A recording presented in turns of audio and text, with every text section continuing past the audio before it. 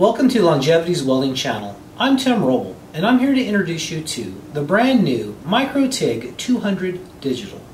This machine is a full synergic design. What that means is the software and the hardware work together in unison to bring you the optimum weld puddle. Machine weighs in just a tad over 25 pounds, 6 1/4 wide, 12 inches tall, by 16 3/4 long. It's a full 200 amp machine rated at 50 amps at 40% duty cycle. This is done through an air-cooled torch with a finger trigger. It can be operated in both 2T and 4T modes. This is a fully adjustable machine, both AC, DC, DC pulse, and stick modes. Now let me take you through the setup. Made a trip to Home Depot, bought the Levington 30 to 50 amp plug. It's compatible with my shop. Take the green, that's ground, and the blue and the red are your hots, and we'll install the cover and get that torqued down evenly. Now for installing the regulator. First thing you want to do is visually inspect the inside of the bottle to make sure you have no contamination. We'll do a quick purge. We'll take the regulator and we'll put it in place.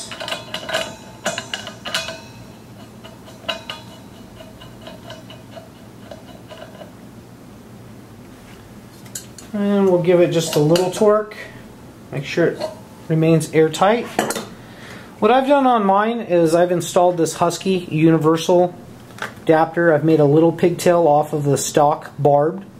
That way it just stays compatible with the rest of my longevity equipment. Now we'll hook up our torch. First we'll start with the trigger control.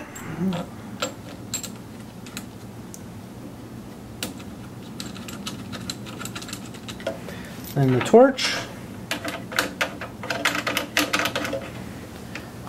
And we'll take a 19 millimeter or a 3/4 and we'll apply a little bit of torque to it just to get it seated in place. Next will be our work cable, or also referred to as a ground clamp. Let's make sure that we understand that this gets installed on the positive side for the TIG process. So your grounding clamp goes on the positive side. Then we'll want to route the cables so the torch and the ground are on the same side of you while you're welding. Got that set up and ready to go. We're wired and the machine is on. Now we have torch setup. The first thing that I'd like to talk to you about is tungsten. There's 3 different tungstens that you can utilize in this machine for both AC and DC process. It would be the 2% serrated, which would be the orange, the 1.5 lengthenated gold, the 2% lanthanated blue. I'm using 3/32 in size, and I'll show you how to sharpen tungsten. You always want to sharpen it lengthwise and to about 2 times the thickness of your tungsten. Safety glasses on. We'll run this up here, and you'll only want to use a dedicated grinder to sharpen your tungsten on so it doesn't cross-contaminate. So then we have that sharpened. Let me show you how to build the torch. Here's the torch trigger, and it is adjustable on zip ties, so you can put it in different positions on how you might choose to use the trigger. And let's build the torch. We have the collet body, just screws in here. All these parts are interchangeable with the Weldcraft, so if you have a bunch of Weldcraft stuff sitting around, this is all, will all screw right in and work. Then we'll want to match the collet to the tungsten, and that drops in. And I'm going to be welding on the table, so in order to use my long piece of full tungsten, I'll use the long tip. And you screw that down, and that'll tighten things in. Last but not least is our gas cup. Put that on. Then we'll adjust our tungsten for depth, for stick out, and set up and ready to go. Now to the MicroTIG 200 digital panel.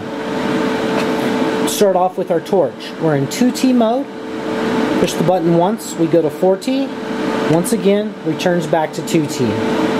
On the function button, we are in AC, DC, DC pulse, and stick.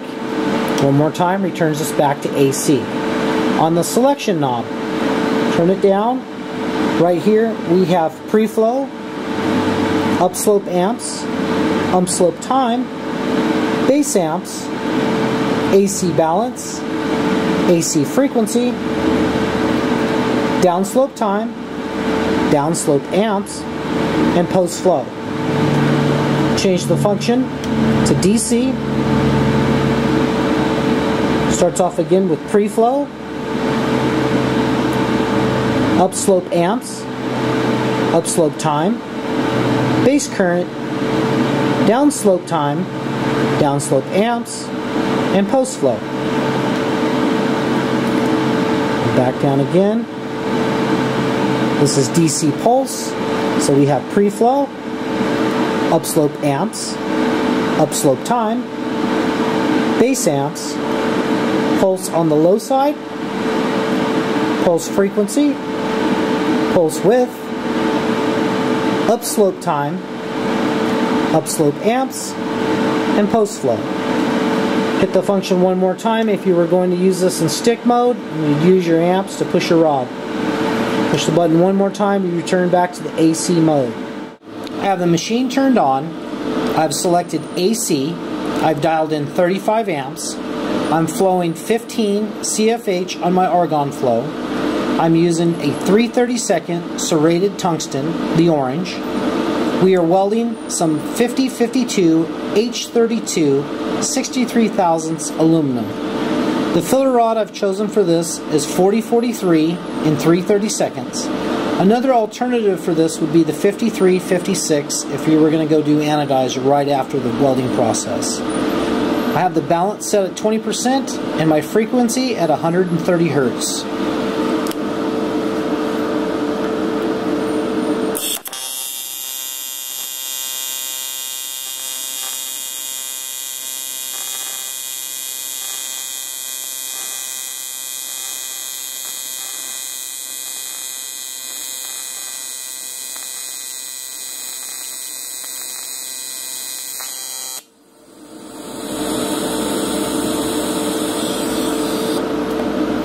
As you can see, we have a nice stack of dimes going, really good weld consistency.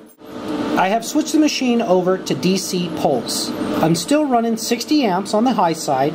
I've set my low amps at 40 and my frequency at 20. I'm still flowing the 15 CFH straight argon. I'm still using the same 3/32 2% serrated tungsten sharpened to a point. I'm still using the 1/16 ER70 S2 rod, and we're welding on a test piece of 1/8 hot rolled steel. Watch how the pulse focuses the arc.